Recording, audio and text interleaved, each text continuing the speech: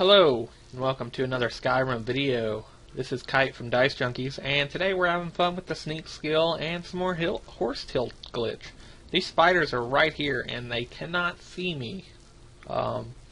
My sneak skill is higher than it was in the last video where I was having fun with the draugrs. Or in the last few videos. I think that was a couple videos back now. I'm recording all of these on the same day though.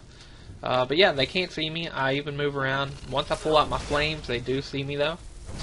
But only these spiders. I don't think the guy sees me up there yet.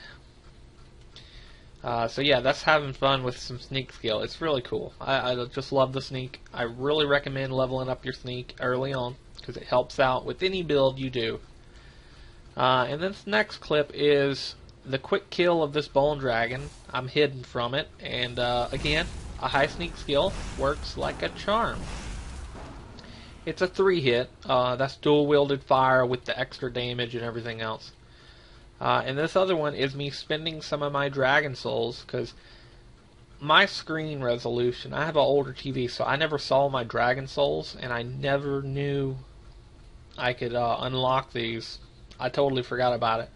So I had some 21 saved up, so I bought a couple things here and there. Again, they supposedly fixed it in the last 2 patches, but I still had issues with it. It didn't cut off as much of the screen, but it still cut off some. I'm hoping with this next patch they came out with yesterday, it will fix it up completely. Then I'll be able to see all this stuff. But we're about to cut to the last section of the video, which is having fun with horse tilt glitch yet again. This is going up a mountain this time. So yeah, I was trying to get to the Dawn Guard. I had no idea you had to go through a cave, so I'm like, I'll just take a shortcut and go up over the mountain.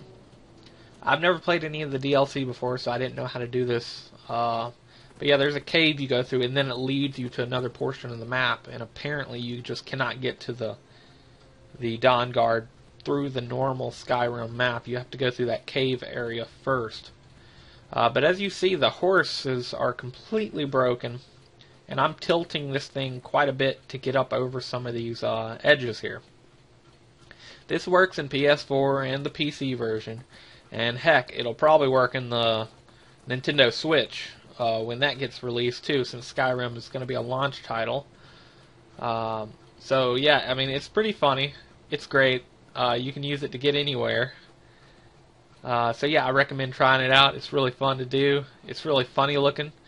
And yeah, I'll just let the video continue playing out, and I'll go ahead and leave it here. If you enjoyed it, leave a like. If you want to see more, subscribe.